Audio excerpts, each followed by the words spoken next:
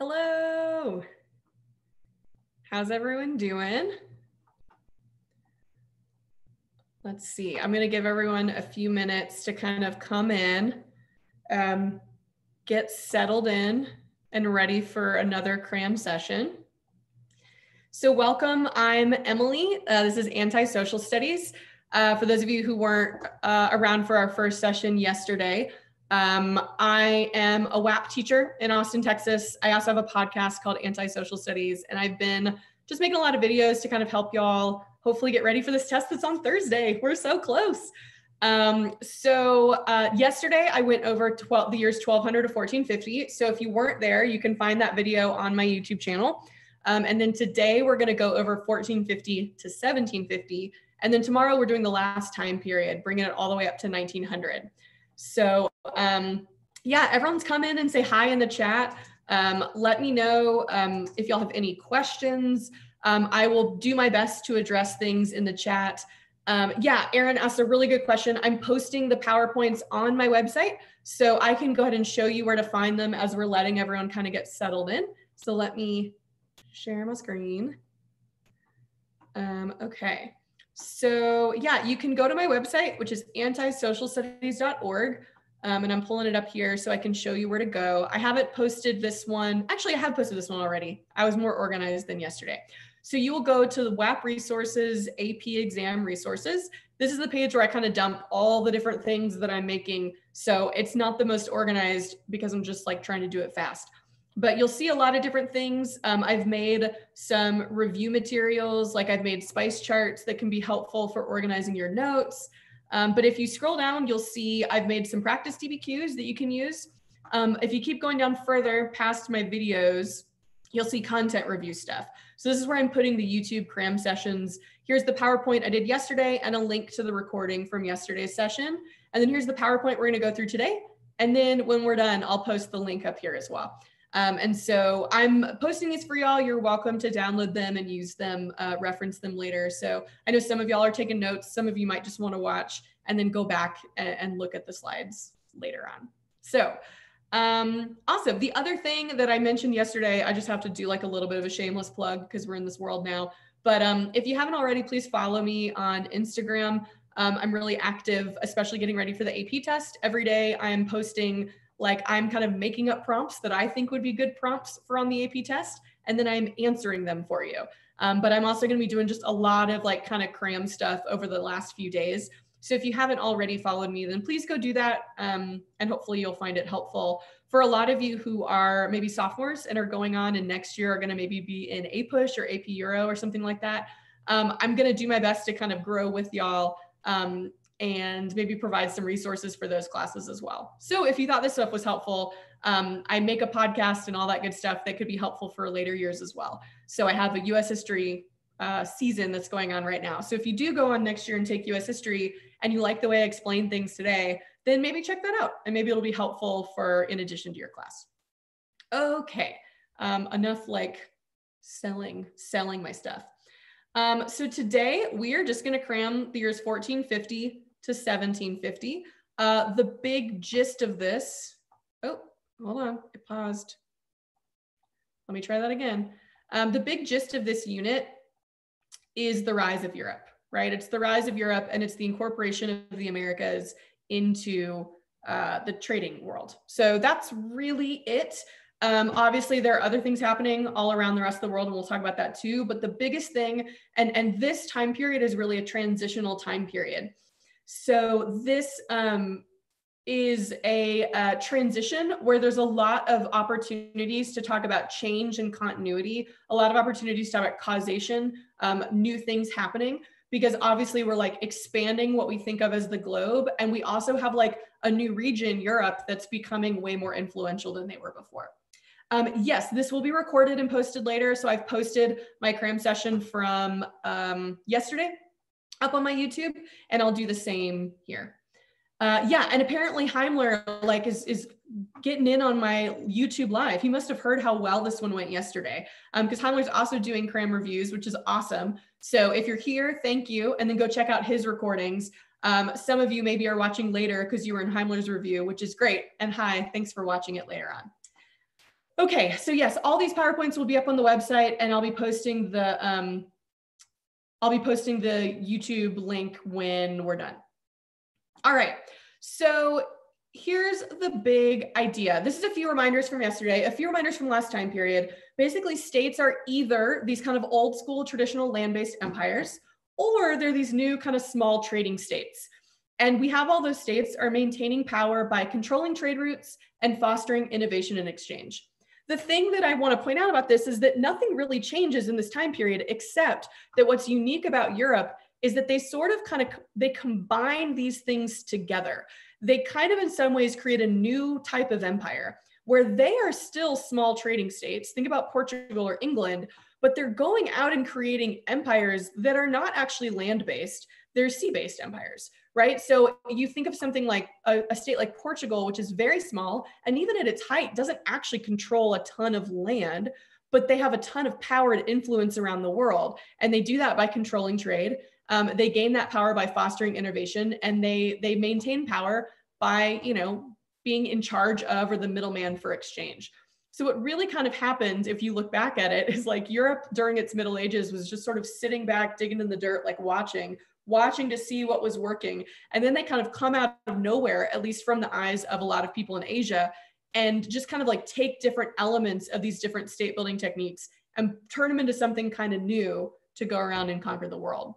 So the thing also to think about in this time period is that Europe is not on top in this time period, right? This is what's happening is these more traditional powers, Muslims around the Middle East, Islamic and like the gunpowder empires, Russia's rising, Japan, China, they're all still doing very, very well. Europe is rising, and during this time, they're sort of meeting at the same point. And what we're going to see in the last time period that we'll talk about tomorrow is that Europe kind of continues to rise and modernize, and the states that do, like Japan, come with them, and the states that don't, like China, struggle. So this is really kind of the transition period. Okay. And yes, this will be posted on my channel afterwards. The PowerPoint will be posted up on my website for everyone who's just joining us. Okay, so Europe is starting to want more trade with Asia, but other states are in the way, specifically the Ottoman Empire. So the Europeans, if they want to get to Asia, they can go through the Mediterranean, but they run into the Italian city-states that are charging them a lot of money, and they run into the Muslims who are also charging them taxes and money. And so they're trying to figure out a way to get around these places. I say this because any DBQ where the topic is like Europeans being involved in Asia or the Indian Ocean, this could be really useful context, right? Going back and saying like, why did they start looking for another route? Or if you have a DBQ about the Europeans in the Americas, this could be context. They wanted to try to go around the kind of Islamic empires, and so they go this way and they bump into the Americas. Anyway, hi Rachel, I love you too. Hey. Okay, so first we got to figure out like, how did Europe get here? They do kind of come from nowhere in a lot of people's minds. And so what's happening in the last few hundred years is that monarchs are slowly solidifying their power and kind of taking that power from the feudal lords and other rival power structures like the church. So they do that in different ways, right? Ivan IV, or Ivan the Terrible, as the nobles called him, had sort of a brutal, militant secret police that would like intimidate and pressure nobles who weren't loyal to Ivan. That's why they called him the Terrible. We have Louis XIV builds Versailles and holds court where all the nobles have to come and like live with him and serve him. Henry VIII leaves the Catholic Church and creates his own church so that he can divorce his wife, but also he's now in charge of the church and gets all that tax money.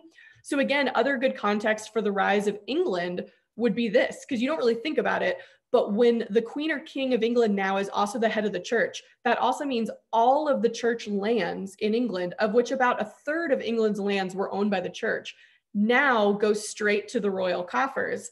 That's why Elizabeth all of a sudden has all this money to like sponsor literature and sponsor voyages to the New World, all that church money. And so as they're increasing their trade with Asia, they're coming out of the Crusades, the Black Death, the monarchs are mostly concerned with taxing. How can we tax and get this wealth? And this is something they do really well. This is something that other more traditional empires don't adapt to as quickly, is recognizing that it's not just about taxing land anymore. We got to tax trade. Because remember, for most of world history, like land is power, not wealth, not money.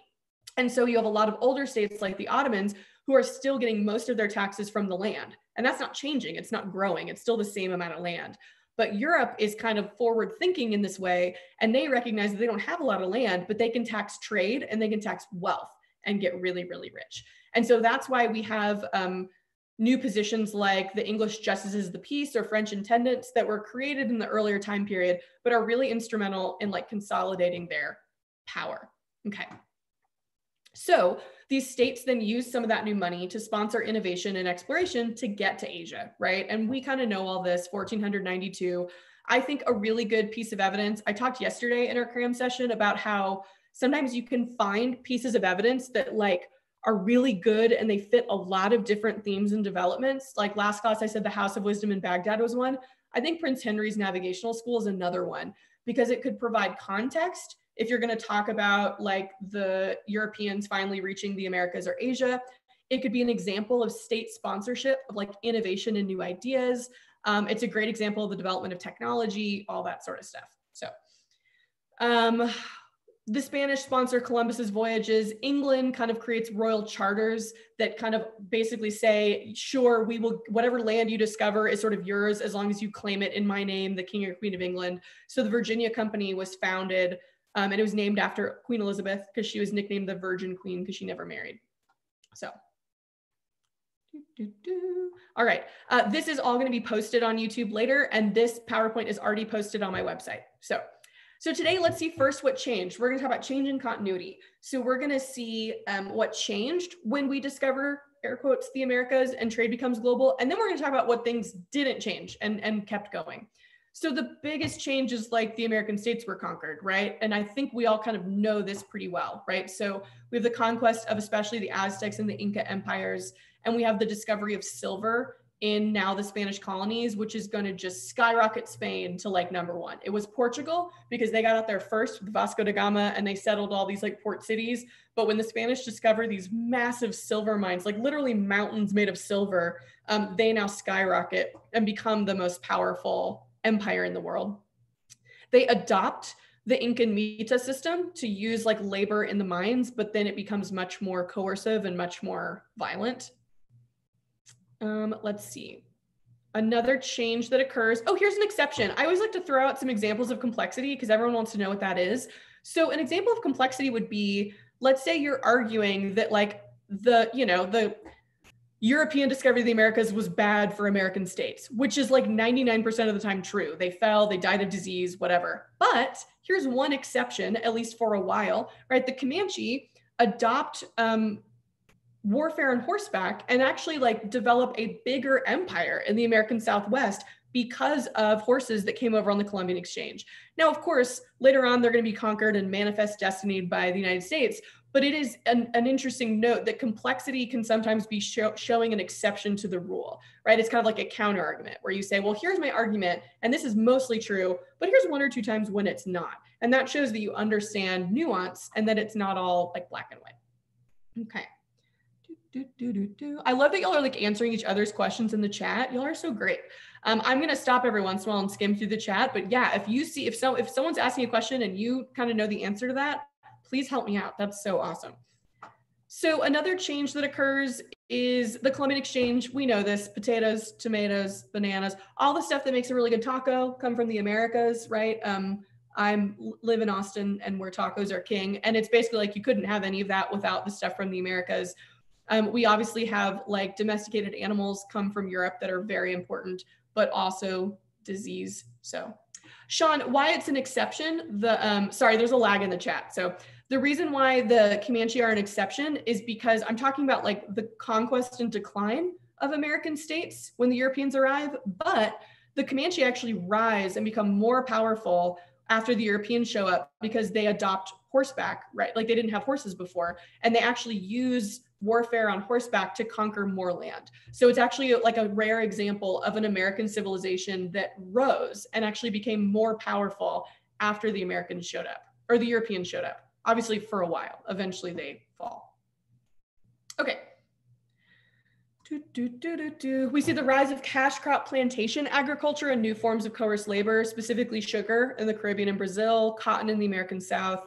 We have a new form of coerced labor, which is chattel slavery, which is new and it's the first kind of race-based slave system in world history. And it's the first slavery system where the enslaved people are property and not human, right? So it's the chattel sounds like cattle because they come from the same root. So it's the first time really that we have a slave system where slavery is an inherited trait. If your mother was a slave, you also are, and where it is like clearly defined and identified as one race.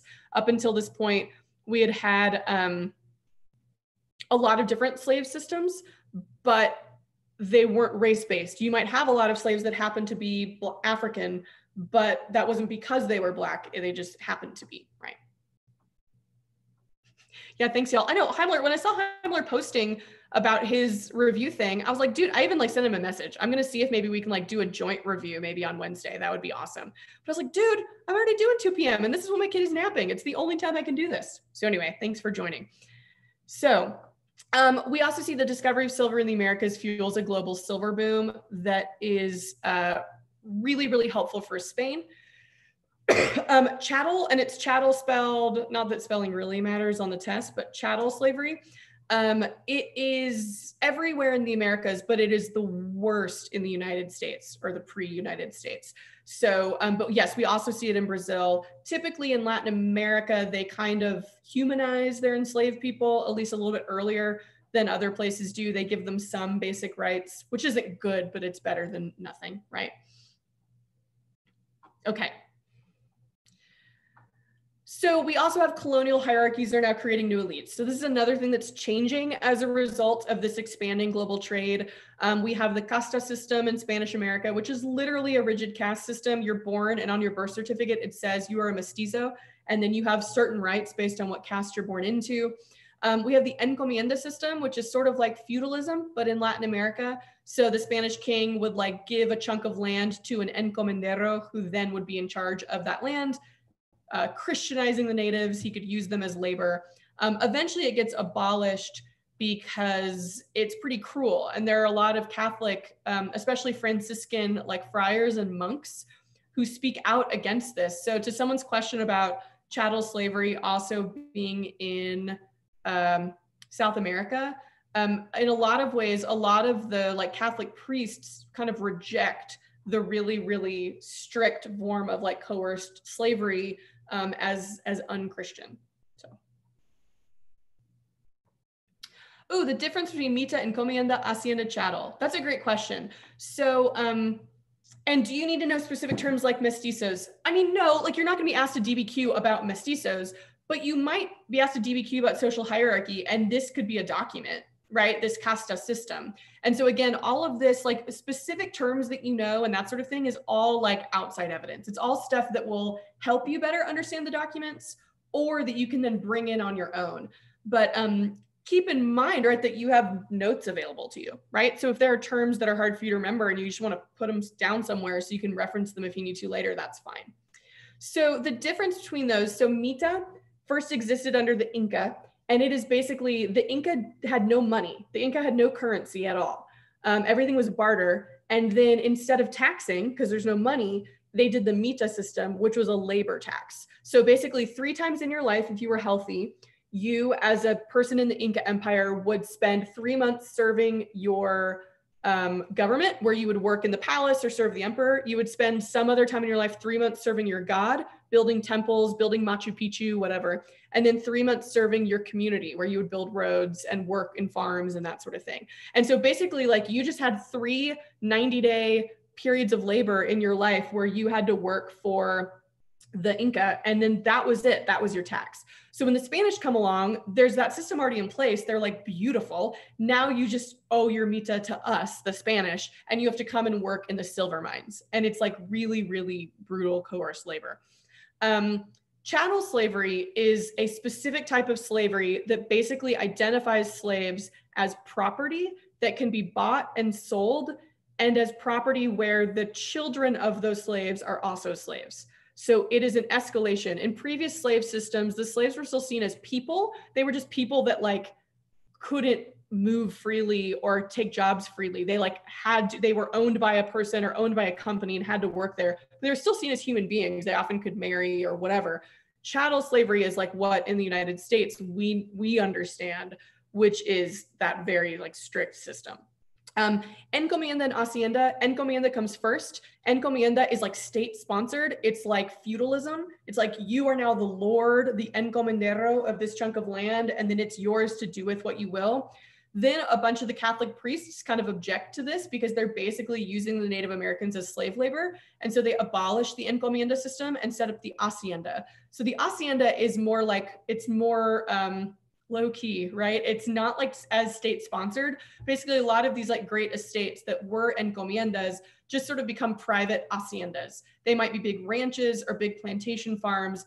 And the biggest difference is it's like the difference between feudalism and like being a serf and a peasant, right? So on an encomienda, if you were a native person, you were a serf. You were now tied to that land and had to work that land.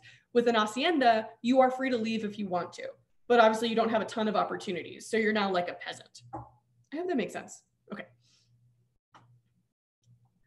So also hierarchies are changing in Europe. So with the discovery of the Americas, middle-class white men have a lot more opportunity. Get it, middle-class white men, nicely done. So they find new opportunities to gain wealth because for context, in feudal Europe, there is a system called primogeniture, which meant the first son inherited all the land. So again, land equals power and land equals wealth. So if you were the first son, you inherited all that land and your younger brothers just like got some money. And before that wasn't super useful. So a lot of those sons would go join the church or join the military or whatever. But now there's another option. They can become a merchant or an explorer. They can go in with their friends and create a joint stock company and go to the new world where they can get land and they can get power. And so again, if you have a question about social hierarchies or new elites, you don't want to just think about the ones that are being destroyed, right? Where you have people being conquered and put down. You also want to think about people being lifted up. Like what are there now opportunities for social mobility where there weren't before? Okay. States still controlled trade. This is so important. This slide is so important. This slide is like the transition of the global economy, is mercantilism. And it seems really dumb and really obvious to us now. But before this time period, wealth or land was power and land was wealth. If you were a state and you wanted to tell how powerful you were, it was like, how much land do you control? How many people do you control? Europe changes that with mercantilism, where they say, well, really just wealth is wealth. Money is wealth. Having silver or gold is wealth and power on its own, which today seems totally obvious. Like, oh yeah, money means power, but that was sort of new. Remember in Asia, a lot of those states really looked down on merchants. Like you're not producing anything, you're just trading things. Like what are you even doing? And so Europe sort of capitalized on this because they didn't have access to a lot of their own land, right? They weren't, at least at this point, creating these massive empires, but they now did have access to a lot of wealth and a lot of trade opportunities. So mercantilism does kind of two different things at once. It is basically establishing that trade itself is a worthy endeavor that generates wealth, and like wealth and like money and currency will lead to a more powerful state if the government controls it, if the government is in control of that trade. So this is why the American colonists were so annoyed and so frustrated that like they couldn't trade with Spain, right? Or they couldn't, the colonists couldn't grow certain things or couldn't make certain things. So the colonists could like grow cotton, but they couldn't create textile mills in the South because that was what England did. That's mercantilism. It's basically England saying like, okay, we can gain power another way by getting a lot of money, but we have to really strictly control our economy if we're going to do that. And so it's not capitalism, but it's like a stepping stone towards capitalism, right? This is like highly like state controlled economy, but it shifts the whole view of wealth and power in world history. And this is the thing where some older states catch on to this and some don't, right? This is why when England in the next time period knocks on the door in China and is like, hi, we'd like to trade with you more, please. China doesn't get it. They're like, you're just little England. Like, we're not worried about you. And then cut to like the Opium Wars and all these things, right? It's sort of like, but Japan, especially because they are also a smaller nation, they recognize this and they start to get on board. Some states start to adopt more of a mercantilist policy and a focus on trade, whereas other older states are focusing on older ways of gaining and maintaining power because that's what's worked for them in the past. Feel very passionately about mercantilism. I hate it, but it's like very, very important. Yeah, so Mason said it a different way, right? Mercantilism implies that colonies exist for the mother country's benefit, right? Like the mother country gets to dictate what you make, what you produce, what you can and can't produce, and you can't trade with anyone else. And it's the reason why the Americans like dumped a bunch of tea in the harbor. So yeah, and I hadn't really thought about it this way, but there's a question in the chat about this idea of fixed wealth. And yeah, I mean, if you're saying now that like hard currency, like gold and silver is power, sorry, there's like a wasp in my room, I'm realizing. So if I all of a sudden panic and run away, that's why. So yeah, if you're saying that, well, I mean, there is a finite amount of gold and silver in the world. Now the Spanish just found a bunch more, which is very exciting. But so yeah, this is also going to lead to a lot of increased competition where it's like, okay, wait, there's only so much gold in the world. There's only so much diamonds eventually, only so many of certain resources. So we all need to compete to get those. Y'all are so smart. Okay. Yes, this is like for context, right? We're now in like the 14, 15, 1600s. So this is the Renaissance is occurring. The scientific revolution is occurring. We're starting to get a little bit enlightened. Those different things are also happening at the same time. Okay, cool. So massive change, right? And there's a ton there that could be in a DBQ.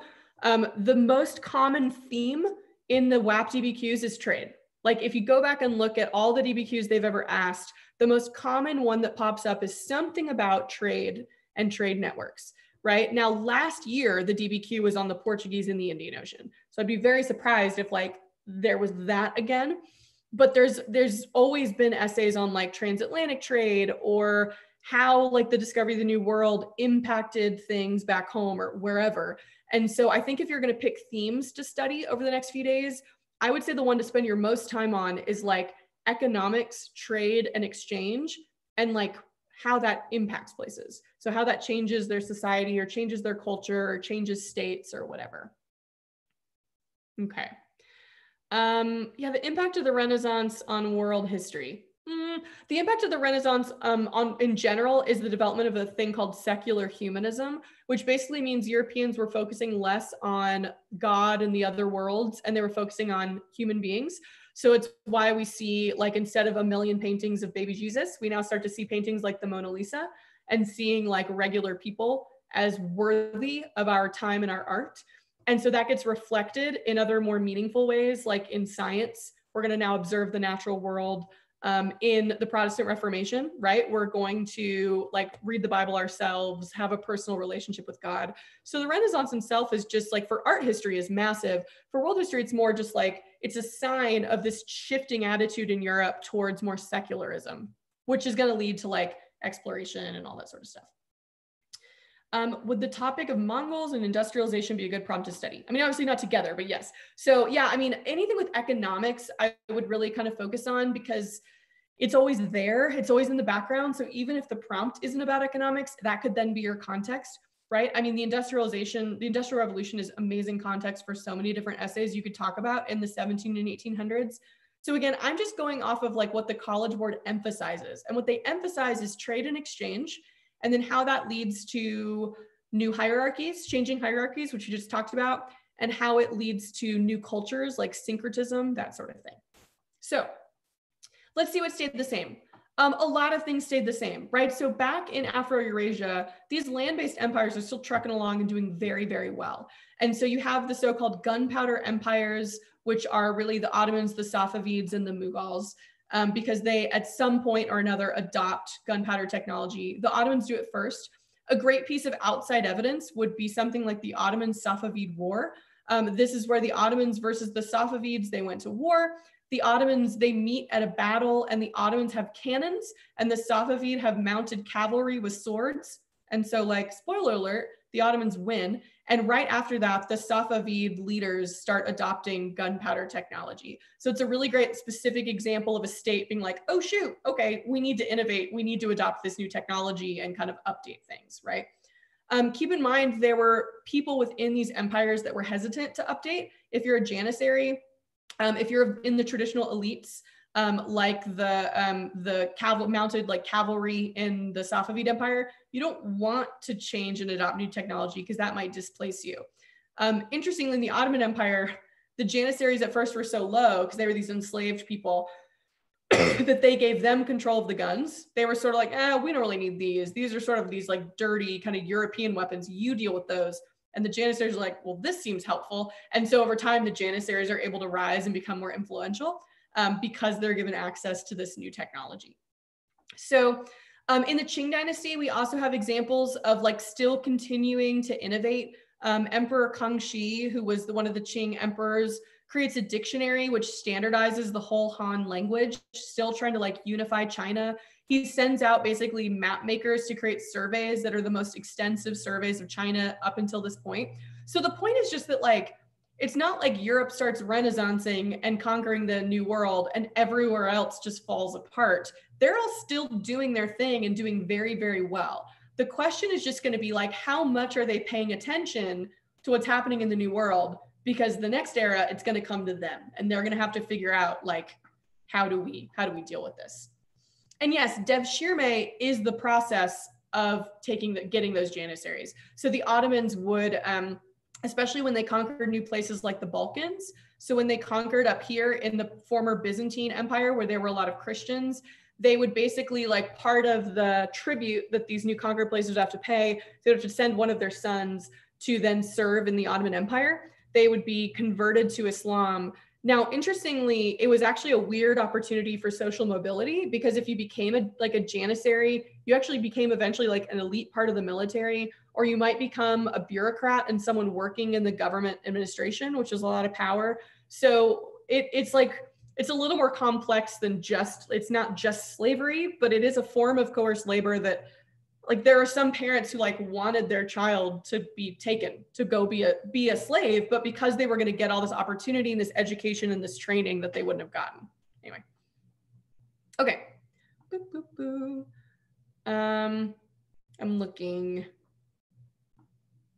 Cool. Y'all are all answering each other's questions, which is great. I'm just troubleshooting. If someone says like a wrong answer, I'll make sure to point it out. But in general, like this is all good and very helpful. So another continuity that's happening is that like small states are still benefiting from trade. We talked about this last time period too, right? That a lot of times the ones that are smaller, like, well, eventually the Portuguese, but like Malacca, like these smaller trading states, that still continues. It's now just becoming more focused on the Atlantic. So Portugal is the first kind of most important European empire. We also see the rise of African kingdoms that gain a lot of power and influence by participating in the slave trade, right? So this is, again, an opportunity for complexity. If you're going to talk about the slave trade, and it's obviously terrible impact on Africa and on African people, but for complexity, there were some states that benefited from it, right? It's like all of Africa is not one place, it's massive.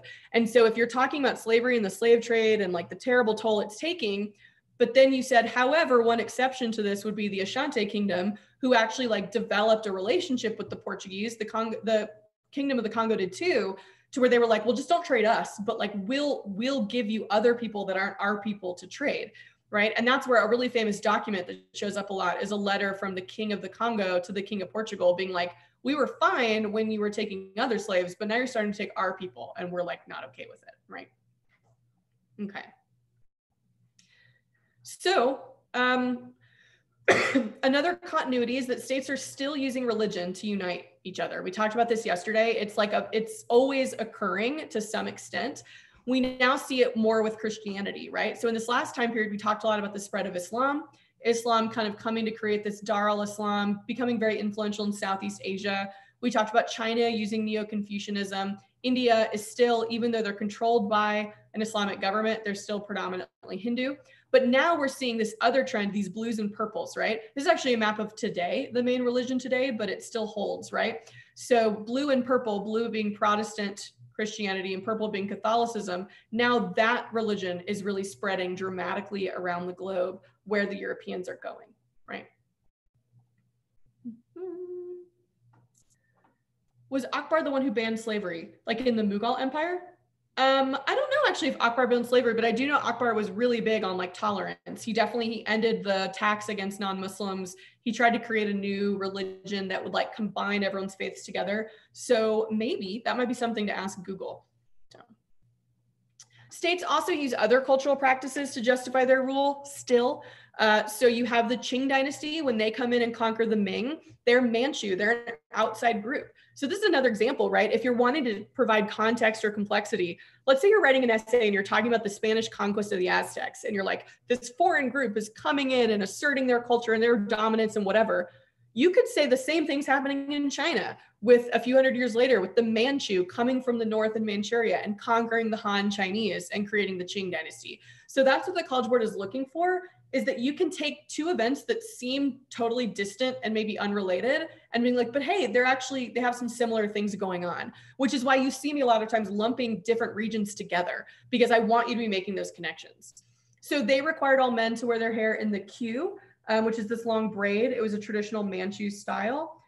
In the New World, the Spanish had the requerimiento, which I think I mentioned yesterday, which is basically like a document being like, do you accept our God? Do you accept that all this land is ours now for God and the Pope? And they read it in Spanish, and all the native people don't know Spanish and are like, I guess, because you're probably going to kill me otherwise. And then they're like, cool, we did it. We converted everyone. So again, an exception here, which I was just talking about, is that while a lot of states right now are like inserting their religion on top and using it to conquer another place, Akbar is a great exception to that rule, because like I said, he was a very tolerant leader. He created a thing called the divine faith, which kind of combined Islam, Hinduism, Christianity, Zoroastrianism, Buddhism all together. And the idea was like, we all have more in common. Let's just start kind of combining our faiths. It didn't work, but it was like a nice try. There's now a religion that's called, I think, Baha'i, which I would imagine is maybe descended from that or was inspired by that. So a few people are asking about kind of logistical things, like citing documents and stuff. Yeah, you can cite documents however you want. You can say in document 1, blah, blah, blah. It doesn't matter. You can put a parenthesis at the end. And I should have mentioned before, if y'all have other questions about the DBQ itself, like about how to write it, what your strategy should be, or the different rubric points, I've done videos on each of those here on my YouTube channel. So obviously these videos are like content review. So I'm not talking very much about DBQ strategy, but that's because on my YouTube, I already have videos where I've gone in depth about like, here's what context is and here's what it looks like, or here's what outside evidence is and here's how it's different from context. So if you have more of those questions, keep asking them, because people in the chat can help you out, but also know that I have those on my YouTube page as well. So yeah, the big thing with citing documents is it doesn't really matter. There's not like one style that's preferable. Some people think saying like in document 1 is awkward, but it's not an English essay. Like no one cares. I'm a grader. I don't care. As long as I see document 1 somewhere, I'm good. Okay. Deism would be another good example. Deism would be another cool kind of combination that's coming about in the Enlightenment in Europe, where they're sort of figuring out how can we still be Christian, but also be scientists and also believe in science. And so they're kind of creating, the Enlightenment is also creating this sort of new religion. I never thought about that as like syncretism, but it kind of is. It's like taking Christianity and then the scientific faith, right? I mean, like that belief system and kind of combining them together. That's a cool thought. All right. Okay, let's get on to more context. States still using cultural practices to justify their rule. This is the era of imperial portraits. If there's a DBQ from this time period, it's very likely you might get an imperial portrait because there's so many cool ones. And so in general, I do a whole video on evaluating the documents, like talking about the point of view or the context or the intended audience. I do a whole video on that, so go check that out. In general, the visual documents are the hardest to evaluate unless it's a portrait. Because you want to think about if this is like an imperial or a royal portrait, there is a very clear purpose and a very clear intended audience, right? This is literally how this ruler wants to be remembered forever. And so this is a really great opportunity to pull in to evaluate that source, because you can talk about like how they want to be seen. So for example, these two portraits are of the same person. They're both of that Emperor Kangxi of the Qing dynasty, but you notice like this purpose is very different from this one, right? So the purpose here is to portray wealth and power, right? He is wearing this like amazing robe. He's covered in jewels and pearls. This is obviously to portray like conquest and strength. And so again, this would be a great opportunity to hip this document and talk about the purpose of you probably get one of these portraits of like what they're trying to portray and what they've included in the painting to do that. Another really famous example that I always like talking about is this one of Elizabeth I, right? Because you can see a really clear like purpose and intended audience. She literally has her hand on a globe being like, I control this now. In the back, you see ships going off into the sunset, probably to found colonies. You see Spanish ships being destroyed, like the Spanish Armada. You see a mermaid where she's like, I see you sailors, you like mermaids, me too. Like there's all this stuff in here that you could pull out in a DBQ to evaluate this source. So just a quick note on that, right? That you see a lot of imperial portraits during this time. This is another famous one of Shah Jahan, or no, Jahangir from the Mughal Empire. And they're not weird. It just might be something you haven't seen before. But if you get one of these, try evaluating its purpose, because it can be really fun to be like, what are they trying to portray? This is literally a 6-foot high life-size portrait. So right there, you could talk about the purpose. Like he wants to portray strength and power. But you notice like his feet are on the ground. The world is in his hands, but his head is like, has a halo. So his head is with the gods, his hands, his work is with like the world, and his feet are grounded and like rooted. Right there, you could have a really cool analysis of what he's trying to portray about himself as a ruler. Anyway, do I have a video on analyzing pictures? No, that'd be really useful. I do in my video about HIP, about evaluating sources, I specifically bring up pictures. So check that out. And then in general, like the reason why I don't do a whole video on that is that they've told us that really just one of the 5 documents is going to be a visual. So you could ignore that one and still be fine, right? I mean, because you can get 10 out of 10 points if you use 4 of the 5 documents.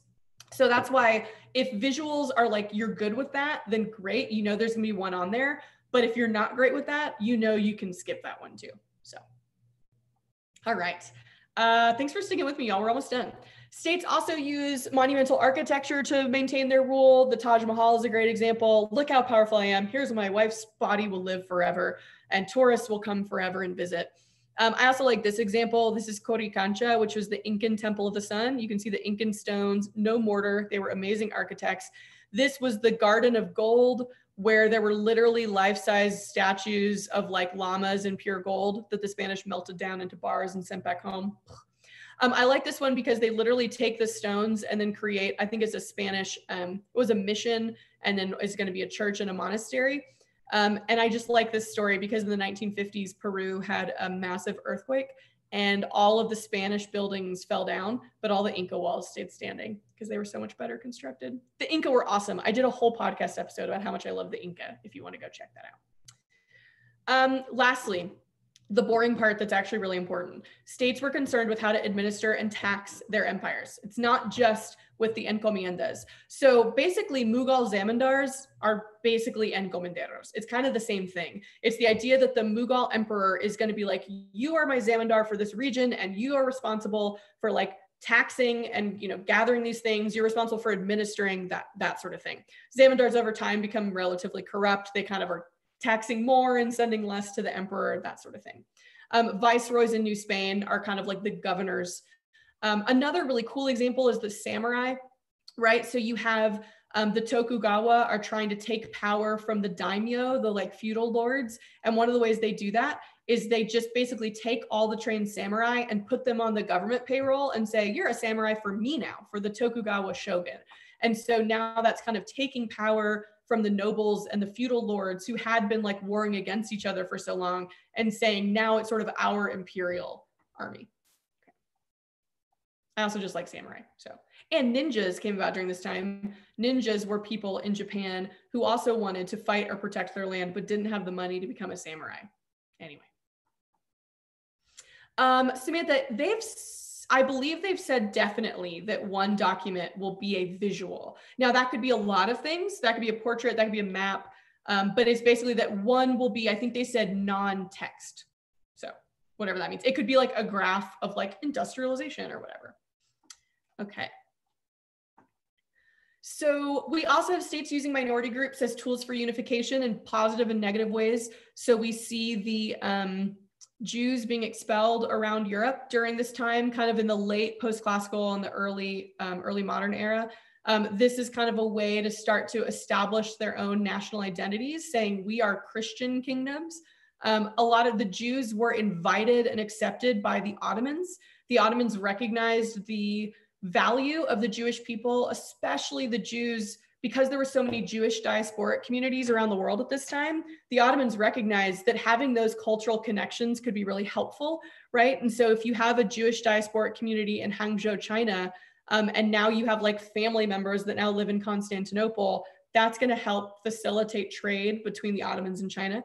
And they also kind of incorporated, like I said, the Janissaries, these like enslaved, conquered people, into their administration, which it's like not great. It's slavery and forced conversion and that sort of thing. But it's also like a weird kind of example of them bringing more people in and providing some social mobility. How would you interpret a map?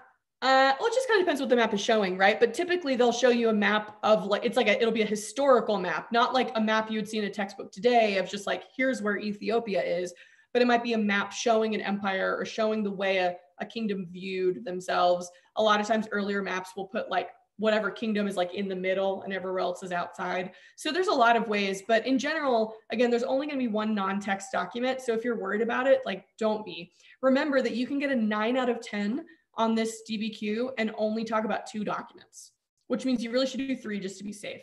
So go check out my video on DBQ strategy where I go in depth about like how you should approach this, and don't stress about doing everything. Like you really probably shouldn't do all 5 documents. It's probably not worth your time.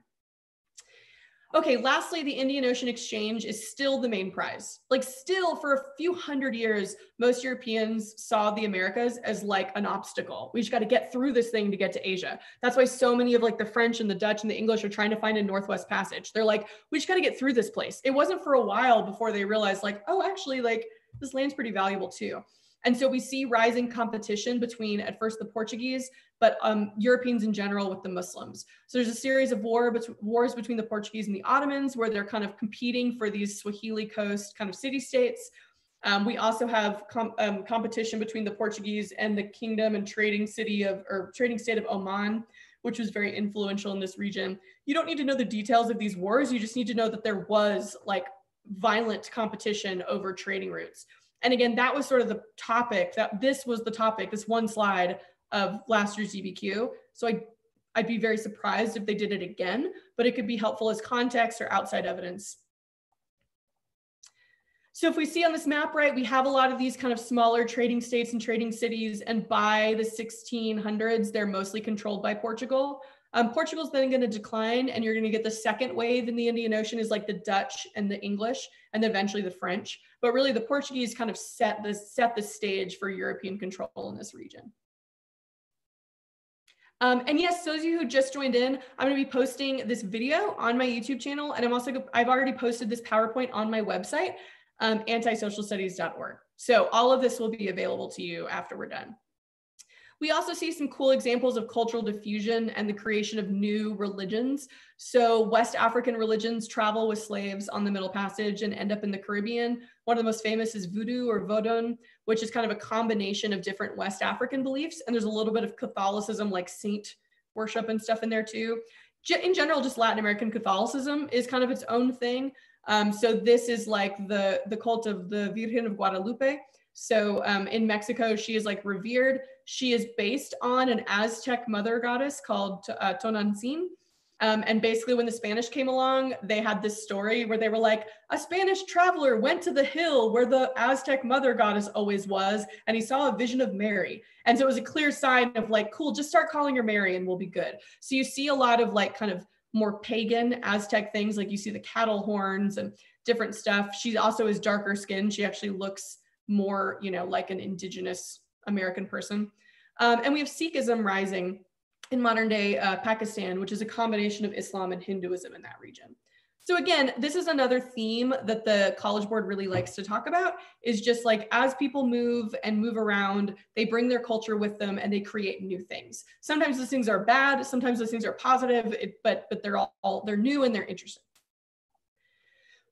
Now, we end with our exception. Right? This whole PowerPoint has been about expansion. Like trade is expanding, the world is expanding, the Americas exist, Europe is rising. But for complexity's sake, right, there are states that are going, oh, nope, like I don't want any part of this. And the 2 biggest ones are gonna be China and Japan. And so the Ming dynasty specifically, this is an amazing example. I would definitely know this as a piece of kind of potential outside evidence because there's so much you could use this for. You could use this for state sponsorship of exploration and innovation. The Ming had a very young emperor called the Yongle Emperor who was very interested in innovation and exploration. And he sent out Zheng He throughout the Indian Ocean trade in the 1400s. And he wanted him to go and he sent them on the so-called treasure fleet, these massive Chinese junk ships that were loaded down with goods. He brought back giraffes from Africa. That's what this is actually depicting, right? And it was really to show the prestige of the Ming dynasty. However, when the Yongle emperor died and another emperor came in, the Confucian scholars were not into this. The Confucian scholars were like, this is not us. Remember, we're Confucianism. We don't care about merchants. We care about ethics and our own people and producing things, and farmers are admirable and blah, blah, blah. But also what it really was Confucian scholars were feeling threatened because well, wait, now there's going to be this new elite, this new group of people that are merchants and traders and travelers that might usurp our power. So they literally burned the Ming treasure fleet in the docks. The ships were in the bay, in the harbors, and they burned them, or they just left them to rot. It was a conscious decision by the Ming dynasty to say, we are not going to explore, we're not going to go out, which is always an interesting what if, right? Because this is just a few years before 1492. What if, right? I mean, if they maybe kept going, China could have discovered the Americas, right? And so I think this is another one of those really cool pieces of evidence that can fit into a lot of different themes and trends in world history. So it's a cool one to kind of know because you can relate this to a lot of different arguments that you want to make.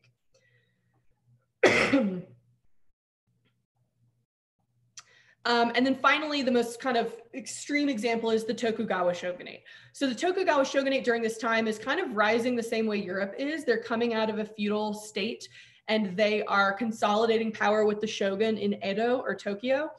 And they kind of recognize and are fearful of the rising influence of other groups in East Asia and in the Indian Ocean trade. And so they isolate themselves pretty violently. They expel all foreigners, they expel all Christian missionaries in the 1630s. They round up all Japanese Christians who'd been converted by these missionaries and kill them or force them to convert back to Shintoism. And they isolate themselves. They basically only allow the Dutch to trade in one port city of Nagasaki.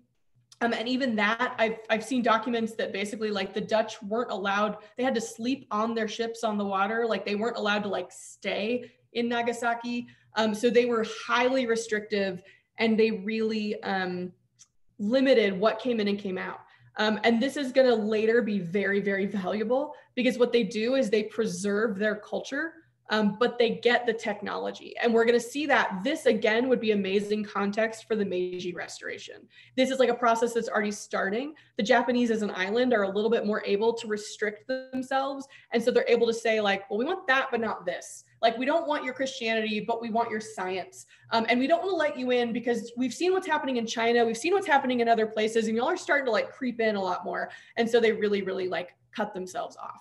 Again, then when they overthrow the shogun and set up the Meiji Restoration, that will have been very helpful because they now have this foundation of reverence for Japanese culture, but a lot of technology.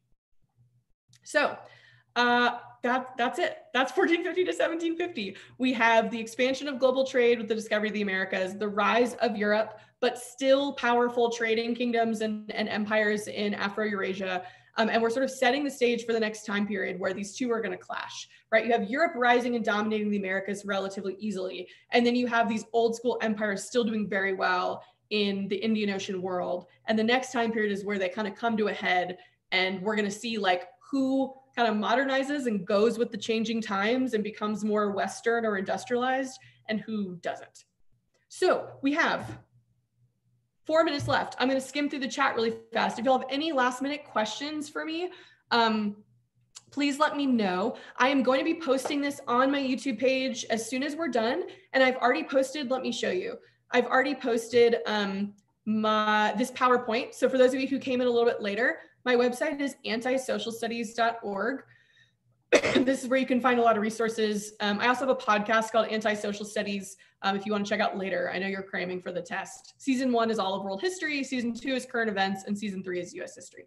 So if you go through these WHAP resources and the AP World exam resources, that's where you're going to see all the stuff I've been making. I'm simplifying these developments. I have a lot of like review materials, but for y'all, I have practice DBQs with sample essays. If you want to scroll past the videos, you'll see YouTube cram sessions. And so this is where I've been posting. This is the PowerPoint for yesterday's, and the PowerPoint for today is already up. And then I'll be posting the link to the recording too, but you can find it if you're subscribed to my YouTube channel, you'll find it easily. So the name of my podcast is Anti-Social Studies. You can find it anywhere, like on Spotify, Apple Podcasts, whatever. If you're into podcasts, check it out. And if you like the way I explain things, it's pretty fun. And so, yeah, what I would ask is just if you thought this was helpful, if you will subscribe to my YouTube channel. I'm trying to get over 1,000 subscribers, y'all. I'm trying to catch Heimler, but he's like way far ahead of me. So if you'll subscribe and also just share this with friends who weren't here today that you think might find this helpful for the AP exam, and make sure to check out my other videos, because like I said, you can see them right here, a lot of videos breaking down each part of the rubric. So some of you have been asking about like, how should I study? I did a video on that.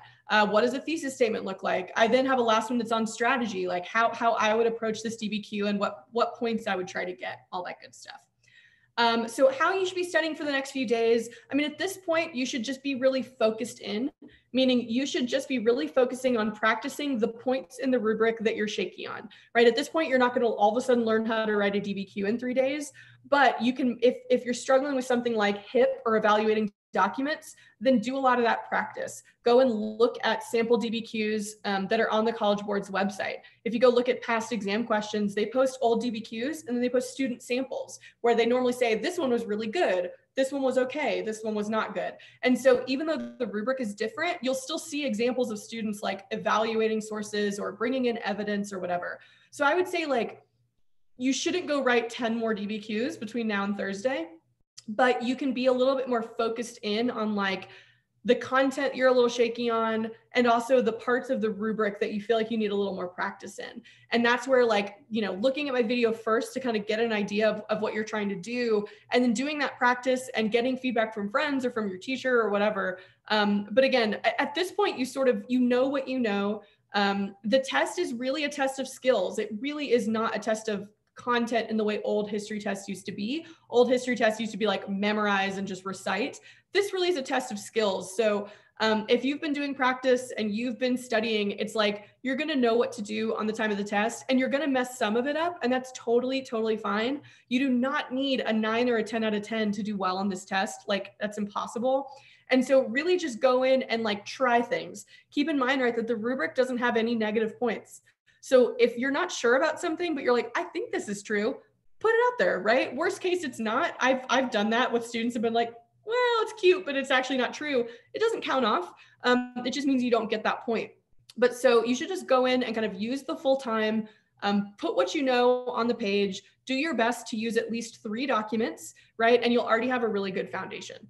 So yeah, there's no number of paragraphs required. There's no specific amount of topics that you need. You can address each document separately in its own paragraph.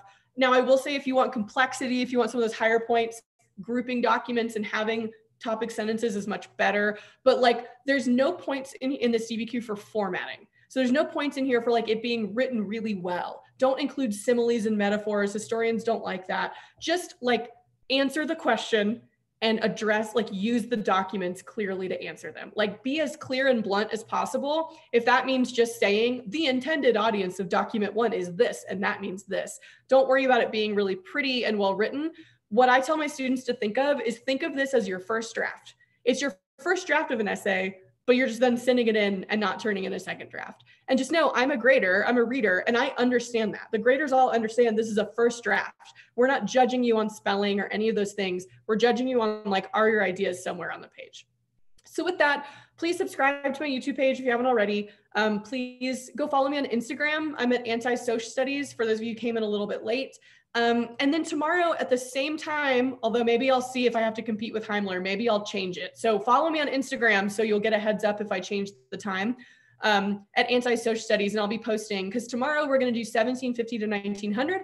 And then on Wednesday, I'm going to do like an Ask Me Anything about WHAP, not about me, but Ask Me Anything about WHAP. So that's where we can troubleshoot like any of these other questions that you still have, any content that you still want to go over, we can do that on Wednesday. All right. Thanks y'all for joining me. I really appreciate it. I hope this was helpful. Good luck studying. Y'all are going to do great. All right. Bye y'all.